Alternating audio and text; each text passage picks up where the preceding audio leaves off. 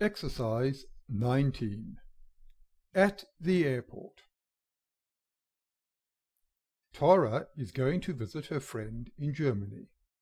To get there from England, she has to take a flight in an aeroplane.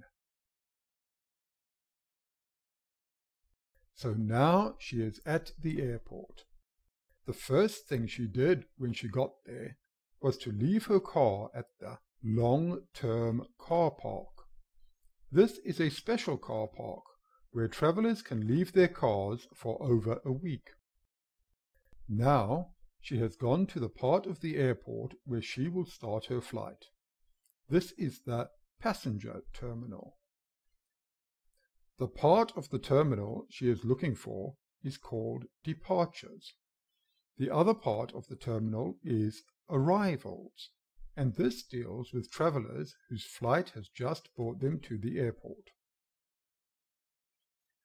Once she gets to departures, Tara takes a quick look at the flight announcements. Good, her flight is still on time and there are no delays. Because she wants to have plenty of time before her flight, Tara goes straight to the check-in desk.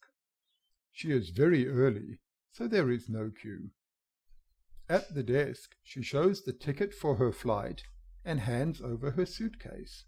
The baggage allowance for her flight is just 25 kilograms, so Tara has been careful not to pack too much. If her suitcase were too heavy, Tara would have to pay an excess baggage fee. Now her suitcase is taken away to be carried in the plane's cargo. Tara has marked a big cross on her suitcase, so she will be able to recognize it easily when it arrives on the luggage carousel for her to collect at Munich Airport. After she has checked in, Tara is given a boarding pass, which will allow her onto the aeroplane. Now Tara has to go through security and immigration. She checks the regulations and makes sure she has no dangerous objects, such as liquid or aerosols, in the bag which she will be taking onto the aeroplane as carry-on baggage. She also checks again that she has her passport to show at immigration. Once she has gone through security, she passes through a scanner to make sure she has no metal objects in her pockets. Her bag goes through a special X-ray machine, which checks that too. Now she is in the flight side part of the airport.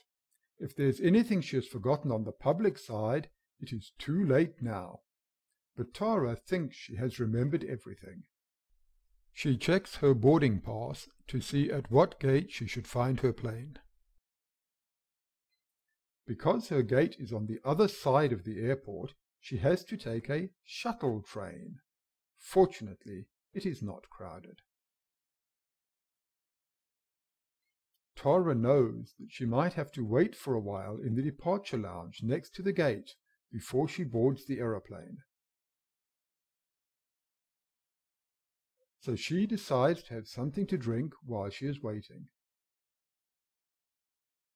Then, when she hears the announcement that her flight is boarding, she hands in her boarding pass to the flight attendant and walks down the runway where her plane is waiting. Have a good flight, Tara. If you want to do some exercises on the vocabulary you have just learned, you can find these on the English for Everybody website, along with this and other videos at this address.